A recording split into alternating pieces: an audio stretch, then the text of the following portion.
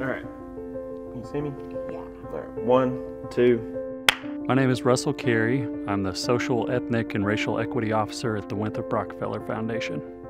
For all Arkansans to succeed, we know that we need economic equity and educational equity in the state. Underpinning all of this, we see social, ethnic, and racial equity as a goal we have to pursue in this state. While some folks are succeeding in our economy, we also can predict that based on where people live, what they look like, their orientation, their ability, their family backgrounds, we can predict what their future outcomes will be. And we don't want to see that anymore in our state.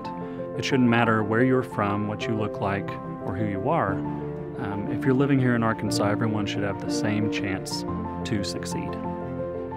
Equity is so much bigger, so much more challenging, that it really will take everyone. By 2025, we want people in Arkansas believing that equity is possible, meaning they believe that we can close the gaps that exist between us socially and racially and ethnically. We want people to believe that and doing things that close those gaps.